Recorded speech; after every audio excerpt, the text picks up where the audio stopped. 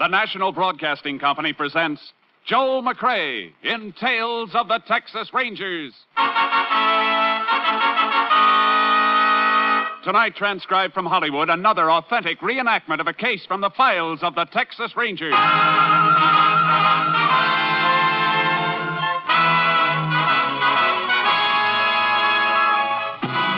Tales of the Texas Rangers, starring Joel McCrea as Ranger Jace Pearson. Texas, more than 260,000 square miles, and 50 men who make up the most famous and oldest law enforcement body in North America.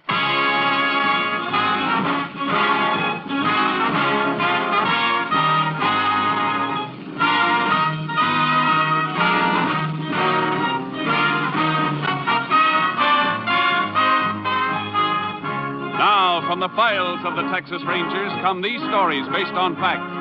Only names, dates, and places are fictitious for obvious reasons. The events themselves are a matter of record.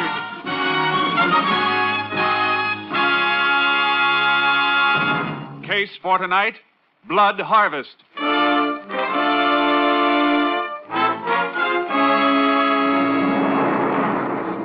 It is a moonless midnight, September 16th, 1947. A truck without lights is parked in a cultivated field several miles from Fairvale, Texas. In the darkness, two men are perspiring freely as they load bales of seasoned alfalfa onto the truck. How many more we got to go, Slim? 15, 20. That's all. Well, we can get it all on here, then. This'll be the last load. That suits me fine. The sooner you get off the place with it, better. Come on. Yeah, whoa. Take it easy, will you, Slim? How about time out for a smoke? Smoke? You out of your mind, Trent? Oh, we're a half mile from the house, and besides, you said Mullen was asleep. Look, don't give me an argument. All right, but I moved more than 200 bales of this stuff tonight. I'm going to rest for a minute. If you don't like it, load the rest of it yourself. Okay, don't get hot about it. I'm just as tired as you are. Now sit on a running board. Yeah. Mullen's sure going to be surprised when he gets a look at this field tomorrow. Yeah, he sure is. What'll we get for this stuff? About $30 a ton. Ain't bad. Bound to clear almost $200 a piece. Yeah. Could make more than that running a couple of head of cattle without working up this pig sweat, though. Sure, smart guy. Run cattle and get picked up and sent to the pen. Maybe there ain't as much money in alfalfa, but one thing about it, there ain't no brand marks on the bales either. Nobody can say it ain't yours once you get in the clear with it. Yeah, I guess you got a point. Think Mullen's liable to suspicion you when he finds his field stripped tomorrow? Oh, not a chance. I'm an old war buddy, ain't I? And he saw me taking a sleeping pill before we turned in tonight. At least he thinks he saw me take it. It's a good thing he ain't seen you take this alfalfa, or you'd lose your job for sure. After tomorrow, I can afford to lose it. Farm work ain't for men, it's for horses. Hey, come on, we rested long enough. I want to get you away from here. Okay. Hey, give me that pitchfork. I'll push those last two bales back and make more room on the tail of the truck. Here it is. I got to act real surprised tomorrow. What's the matter, Slim? Shh. There's something moving. I don't hear nothing. There it is again. Maybe it's Mullen. Maybe he woke up. Keep quiet, Trent. Who's out in this field? It is him. Shut up. You better answer me. I can see the outline of your truck. Slim, I got to start up and get out of here. No. You woke up. You must know I'm not in the house. So pile in the truck and come with me, quick. Hey, go to jail, lady, you fool. No. I'll slide around behind the truck. You stay here until he comes up to you. Yeah, but I don't... Do as I tell you. Who are you? Talk up fast. It's me, Mullen, Harry Trent. Harry Trent, huh? You lost, Trent? What are you doing in my field in the middle of the night with a truck full of my alfalfa? Well... Save it, Trent. Where's Slim? Where'd he run to? I didn't run any place, Mullen. You know... Don't move. There's a pitchfork you feel against your ribs. Just march back to the house. What are you going to do to him, Slim? I'm going to lend him my bottle of sleeping pills and see to it that he takes an overdose of them. It's nice, clean, and quiet. That idea'd be great, Slim, if I'd hold still for it. But I ain't about to hold still. Look out, Slim. Punch him, Trent. Let go of that fork, Mullen. Now, Mullen, here's something you don't have to hold still for. But you'll hold still this time. You killed him. You killed him. You shut up. Stop that and shut up. We gotta run, Slim. We can't do nothing. Get that load out of here and sell it like we planned. Then keep your mouth shut. If you don't, I'll shut it for you.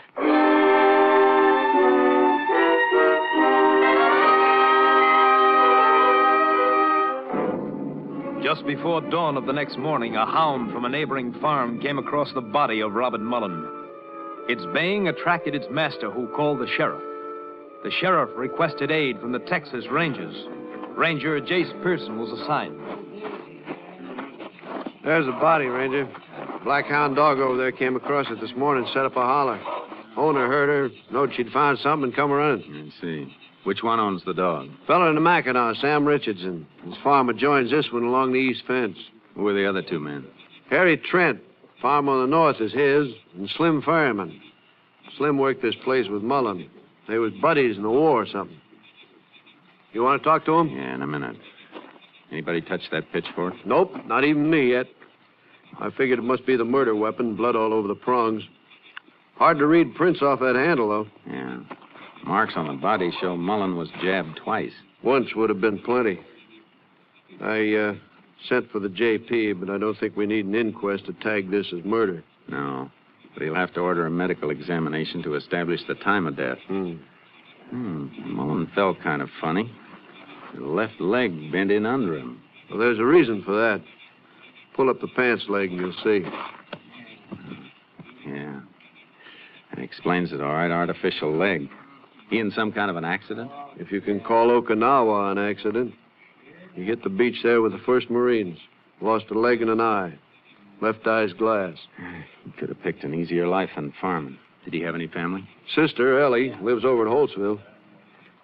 Guess I'll have to bring her the news. You could call the local minister at Holtzville. He can tell her better than you can. And we can drive over and see her later and find out if she knows anything. That's a good idea. I'll talk to these other fellows now. Okay. They don't seem to know much, though. They may know when Mullen was last seen alive. Isn't often a man gets pitchforked to death out in his own fields. Yeah. Fellas, this here's Ranger Jace Pearson. Ranger, this is Sam Richardson. Howdy. Hello. Harry Trent. Hello. Slim Fireman. Glad to know you.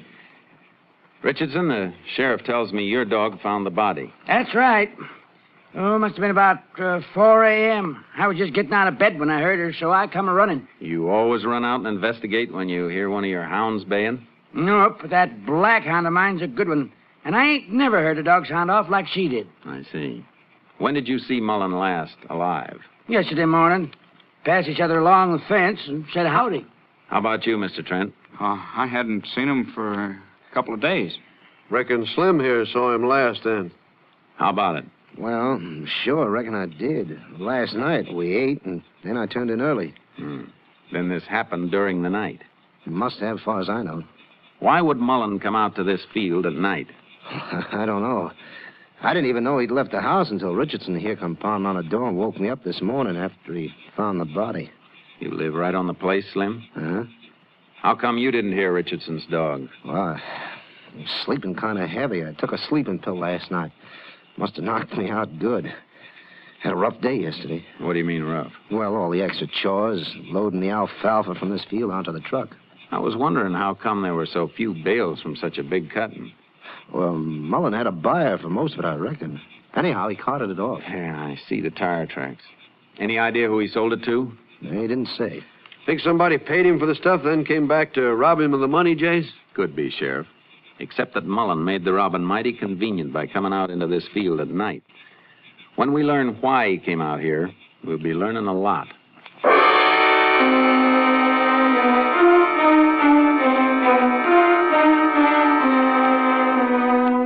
After a while, the justice of the peace showed up and took charge of the body. The sheriff made his call to the minister at Holtzville so he could break the news to Mullen's sister. We gave her a couple of hours to get a grip and then drove over to see her. He was only here last Sunday, spending the day with us, playing with a baby and arguing with Dan.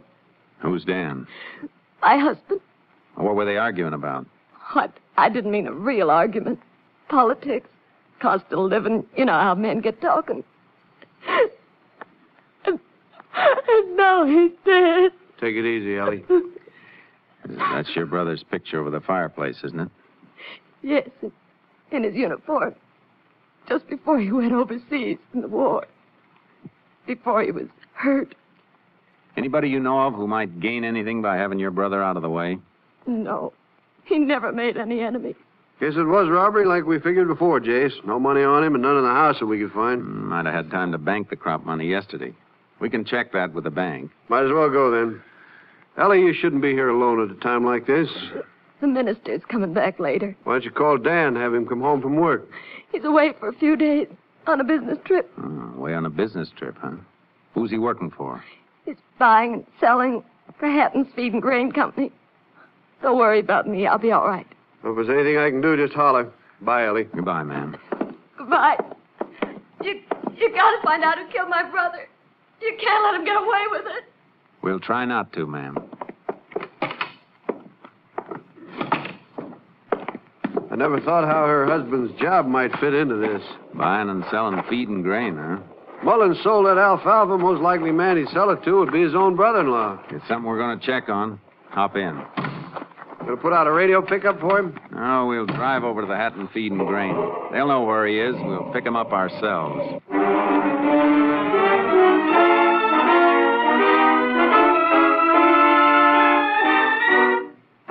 Hatton's Feed and Grain Company told us the area that Mullen's brother-in-law Dan was working. We caught up to him next morning making a selling stop at a dairy farm. That must be Dan's car there by the barn. Hatton Company emblem on it. Yeah, let's find him. There he is. Other end of the barn, leaning on a stall. Must be the owner he's talking to. Call him down here. We don't have to. He sees us coming this way now. Watch out for any sudden moves, just in case. Howdy, Sheriff. You looking for me? Ranger and I'd like a word with you.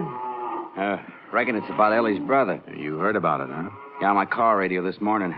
I called Ellie a little while ago. She told me you'd been to see her. A couple of stops I just got to make around here, and then I'm heading for home. When did you see Mullen last? 2 days ago when I started out on this trip. You stopped by his place? That's right. Social call or business? Business. Made a bid on his alfalfa. We're just about finished sweating and ready to be hauled for storage. How'd you pay him for it? By cash or company check? I didn't pay him for it, Ranger. He said it wasn't for sale. You better be sure of that, Dan. What do you mean? He means that alfalfa was sold and moved just before Mullen was killed, the same day you stopped there. Whoever told you that's a liar. It's no lie, Dan. We saw it with our own eyes. Everything was hauled from there except maybe a dozen bales. I don't care what you saw. I know that alfalfa wasn't for sale, to me or anybody else. What makes you so sure of that? I'll tell you what makes me so sure, and you can check it with the bank. Bob told me he'd made arrangements for a bank loan to buy 20 head of dairy cattle. That's why I'm sure. He was getting them in next month, and he needed that alfalfa for winter forage. He couldn't have sold it, not to anybody.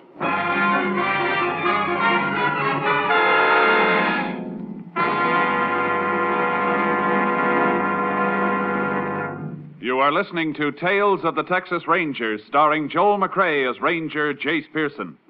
We continue now with tonight's case, Blood Harvest, an authentic story from the files of the Texas Rangers.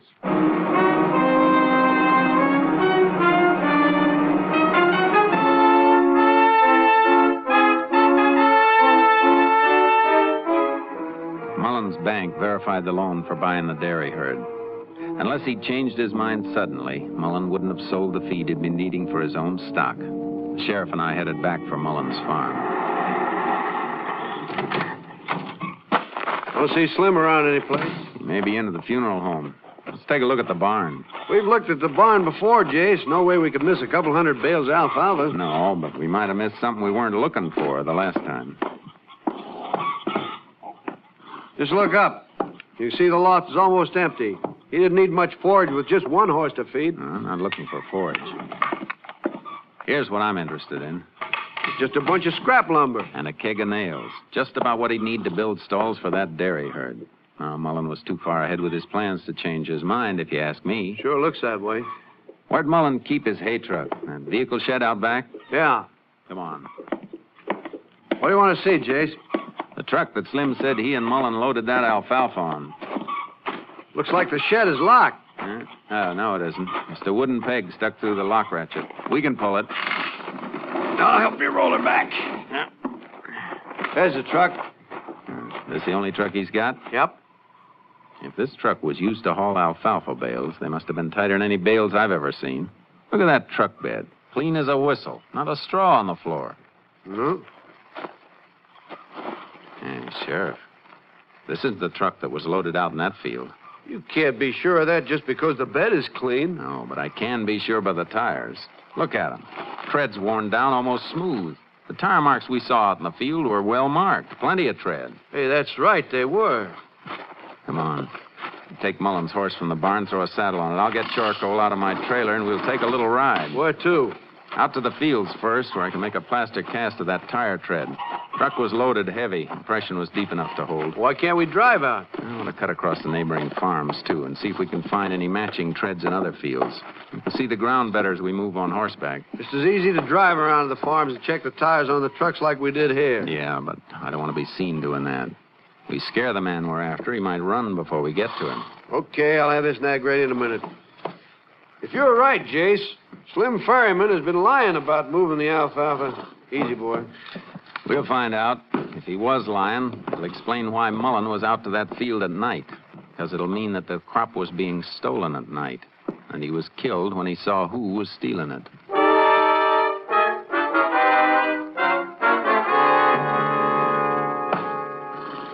How long does it take that cast to dry, Jace? I'll be ready in a minute. Liable to be a lot of truck tires with that same tread. Sure, but this piece I'm making a cast of has a cut mark across part of the tread. Oh, I see. Find that same mark again someplace else, we can make another cast to use for evidence. Here, this is dry now. How's that, Sheriff? Good, clear impression, Jace. Come on. Let's ride. We checked the neighboring farms. Sam Richardson's place was clear, and so were the two others. And we cut through the north fence to Mullen's farm and into the acreage owned by Harry Trent. Looks like Trent moved his alfalfa crop, too, Jace. Fields are clear. Yeah.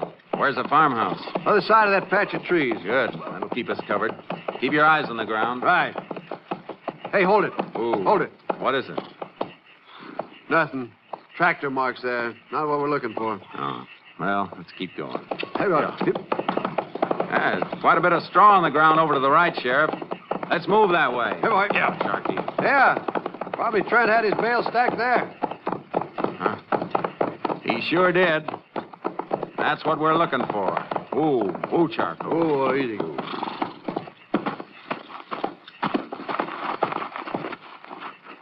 Kind of dim, Jace, but they're the same tread, all right. Yeah, it looks like the same cut mark in the tread. I'm going to make another cast. Then after dark, we can slip in and take a look at Trent's barn and his truck. We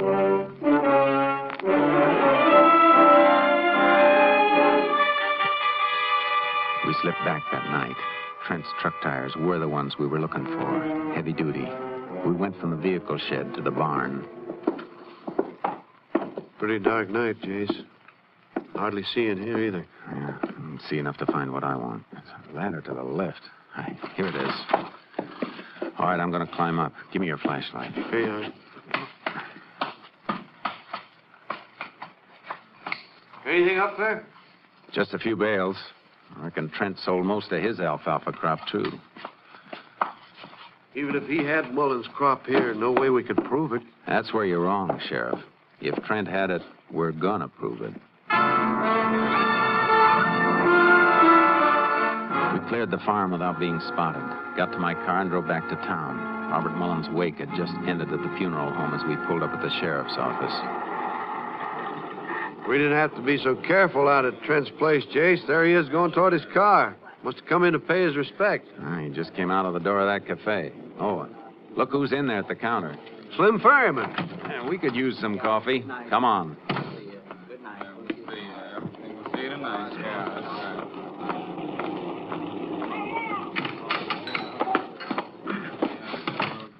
Well, howdy, Sheriff and Ranger. Howdy, May. How's the coffee? Try stirring it, and it'll fling the spoon right back at you. That sounds strong enough. Pour a couple. All right. Mind if we sit with you, Slim? Help yourself. Yeah, got a line on who killed Mullen yet? No. Too bad Mullen never mentioned the name of the man he was selling that alfalfa to. No, too bad. You think he might have mentioned it to one of the neighbors, Sam Richardson, maybe, or Harry Trent? No, I don't think so. I guess it isn't likely. Man who doesn't tell his plans to an old buddy living right in the same house with him, I guess he wouldn't tell anybody. Well, Here's your Java, Sheriff. Thanks. Ranger. You and Mullen go all through the war together? No, just part of it. Mm-hmm. Where'd you meet? South Pacific? No, here in the States. I was a ward man at the General Hospital. Oh. Then you weren't in action together. No. I see. I thought you were real close friends. We were. Who says we weren't? Well, take it easy. Nobody said so. I just meant you weren't as close as buddies are when they're under fire together. We were plenty close, and don't let nobody tell you different. Mullen was the best friend I ever had, see? Sure. When you get the guy who killed him, I'd like to be there to watch when they strap the rat in the electric chair. I know just how you feel. I'll do my best to arrange that for you. Here's your money, May. Oh, thanks, Slim. I'm going back to the farm and get some sleep if I can. Hardly had any since this happened. It's too bad. Maybe you ought to take one of your sleeping pills. Yeah. Maybe I will. Good night. Night, Sheriff. Night, Slim. You sure rattled his teeth, Jace. He was pretty frank about his service record, though. Only because he knew I could check it if he lied. Let's skip this coffee. I want to see Ellie and her husband, Dan. Ellie and Dan were keeping a lonesome night vigil beside the body of Robert Mullen. We beckoned Dan outside. What is it? I don't want to leave Ellie alone too long. I'm afraid you'll have to leave her alone for a while if you want to help us spring the trap on the man who killed your brother-in-law. You know who did it? I think so, but I need your help to prove it. You gotta help her. What do you want? How much acreage did Mullen have in alfalfa? Looked like 7 or 8 acres. 8's right. You know how much it'd yield? About 2 ton to an acre, 16 ton all told. That's a good yield for this year. He took good care of his land. Why? I'll tell you in a minute. Sheriff, we saw Trent's alfalfa acreage. I'd say he'd cut about 6 acres. About that? You don't have to say about. 6 acres is right. How do you know? I bought Trent's alfalfa crop from my company. Good. How much? Almost 12 ton. Same acre yield as Bob Mullen's. 12 tons. Are you sure that's all? Of course I'm sure. The feed and grain companies keep a record of everybody they purchase from? Sure. Can the lots be identified? I mean, are they tagged or stored in such a way you could tell who they were brought from? Yeah, they are. What are you aiming at, Jace? Final proof to break Trent down? Dan, I want you to come with me. We'll get one of the bales Trent sold to your company, and then we're going to wake up every other feed and grain buyer in the county to see if he sold any more than 12 tons. We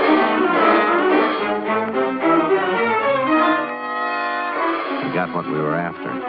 The day after Mullen was killed, Trent had sold an additional 15 tons to another company almost 50 miles away. We got a sample bale and brought it back to the sheriff's office. Hey, put it down here, Dan. Yeah. So Trent did sell more of it, huh? 15 tons more. Don't see how you can tell this bale from the other one. You can when you weigh them. Trent's bales averaged 110 pounds to the bale on his own stuff.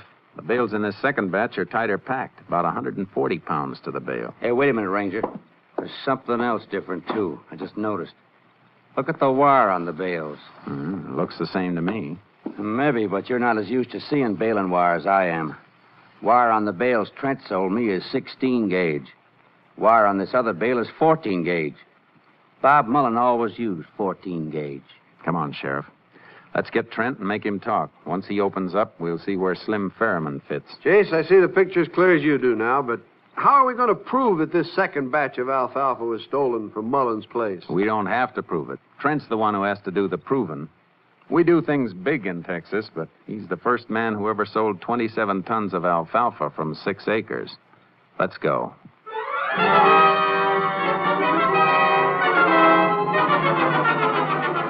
It was still dark when we turned in the road to Trent's farmhouse, and the light went on inside as we came to a stop. Trent came to the door. Oh, it's you fellers. I heard a car. You thought it was somebody else? No, I didn't know who it was. Oh, I thought you might be expecting Slim Ferriman. No, why would Slim come here? Take a few lessons in farming, maybe? So you could show him how to raise 27 tons of alfalfa on 6 acres? 26? You must have raised that much, Trent, because you sold that much. But 15 tons of it belonged to Mullen. He baled heavier and used 14-gauge wire while you used 16-gauge. I bought Mullen's crop. Why would he sell it to you instead of his brother-in-law, Dan? I mean, I hauled it for him. He thought the price would be better someplace else. Not enough to haul it 50 miles. And besides, you made that sale yesterday, after Mullen was killed. I had to do it. I was in a trap. If I told you about it, Slim would have killed me. Did he kill Mullen? Were you an eyewitness? Yeah. I saw him do it. I never touched Mullen. Where's Slim now? I thought you were him when you drove up. He's coming here this morning. I got to check for Mullen's alfalfa, and Slim was going to pick it up and take it someplace for cashing. There's a car coming now, Jace. Handcuff Trent to the doorknob of that closet. Quick. Right. I didn't kill him. Shut up. Come on, Sheriff. Slim won't stop. He'll see my car as he makes the turn for the house. He saw it. He's turning around. Get his tires. That stopped him. He's running for it, Jace. Move off to that side. The car is shielding him. Right. Stop running, Slim. You can't beat a bullet. He ducked into the barn, Jace. Circle in from the side and keep the door covered. I'm going in after him. The gray of dawn was washing across the sky, but the barn was in deep shadow. I slipped in along the side wall and moved slowly toward the stalls. I didn't see what came at me. I just sensed it hurtling through the air, and I threw myself to the side, hit the ground, and fired. Did you get him, Jace? You all right? Yeah. He threw that sickle at me from the stall. I didn't see him. Don't even know how I hit him. I just felt it coming and fired. Mighty good aim. He's dead. So is Bob Mullen. Let's get Trent and take him in.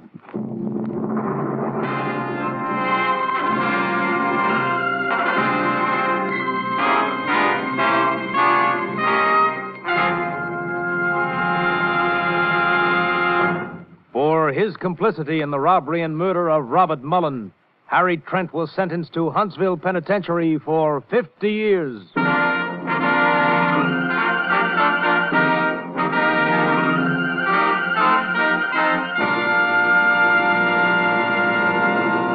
And here again is the star of our show, Joel McCrea, with another interesting story about the Texas Rangers. The equipment of a Texas Ranger includes a pair of 6 guns, a rifle, a shotgun, and other weapons. Not to mention his horse trailer, automobile, and scientific crime detection apparatus. However, there's been a fictional addition to the equipment as the result of motion pictures, an addition that has the Rangers scratching their heads ruefully. It came to the attention of one Ranger recently as he passed 2 small boys on the street. The small fry turned to stare at him. The Ranger got quite a shock when he heard one of them say, "Oh, shucks, he ain't a real Texas Ranger. He ain't got a guitar." Well, such is the influence of modern fiction. But fortunately, the criminals know the truth. When they see a real Texas Ranger, they don't look for a guitar. They look for the quickest means of transportation. They want distance, not music. Good night, folks. See you next week. Next week, Joel McCrea in another authentic reenactment of a case from the files of the Texas Rangers.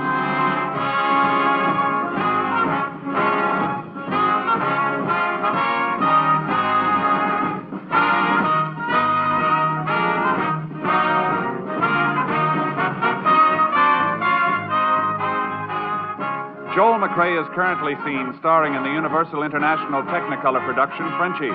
Tonight's cast included Tony Barrett, Lou Krugman, Herb Bygren, Tom Tully, Wilms Herbert, Betty Moran, and Gigi Pearson. This story was transcribed and adapted by Joel Murcott, and the program was produced and directed by Stacy Keach. Hal Gibney speaking.